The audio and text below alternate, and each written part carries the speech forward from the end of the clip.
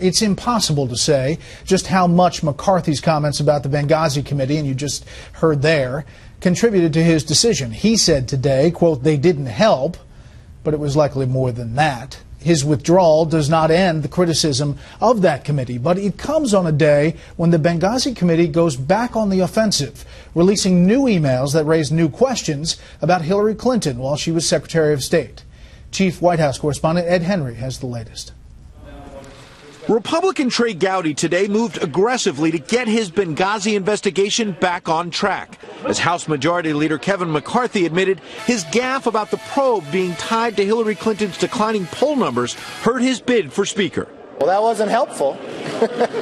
Liberal David Brock, head of the pro-Clinton super PAC Correct the Record, pounced on McCarthy and immediately declared Democrats are coming for Gowdy next, declaring, quote, "Kevin McCarthy fell for telling the truth about a political charade. Will Benghazi Committee Chairman Trey Gowdy be the next to fall? I said it last week and I'll say it again. Trey Gowdy should disband this sham of a committee now." Gowdy is not backing down, releasing new emails showing Sidney Blumenthal, with no expertise on Libya, pursuing business deals there while advising the Secretary of State on sensitive policy. Most striking is an email where the advisor appears to provide classified information to Clinton over her private server. Blumenthal writing that an associate, quote, "spoke to a colleague currently at CIA who told him the agency had been dependent for intelligence from," before naming the person over email. Gowdy redacted that name and wrote that Blumenthal's email, quote, "could jeopardize not only national security but also human lives." Blumenthal's emails to Clinton also slammed President Obama, writing, quote, "Obama's lukewarm and self-contradicting statements have produced what is, at least for the moment, operational paralysis."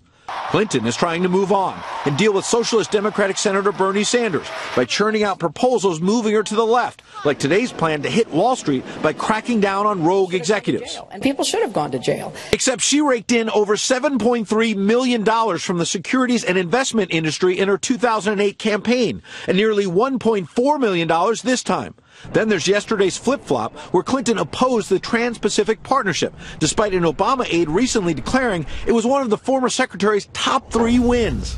That's another significant accomplishment. Now, Susan Rice cited as another major Clinton accomplishment winding down 2 wars. Though with the president thinking about leaving 5,000 troops in Afghanistan, ISIS overtaking Iraq, those may need rethinking as well. As for McCarthy, Clinton spokesman Brian Fallon late tonight said his key offense was admitting the truth about the Benghazi panel, but the real sin, according to the Clinton camp, is the ongoing waste of taxpayer dollars. They are clearly very happy at the Clinton camp tonight in Brooklyn, Bret, that there's this much GOP chaos. Yeah, not happy with those emails, I assume. Not. Okay, Ed, thank you.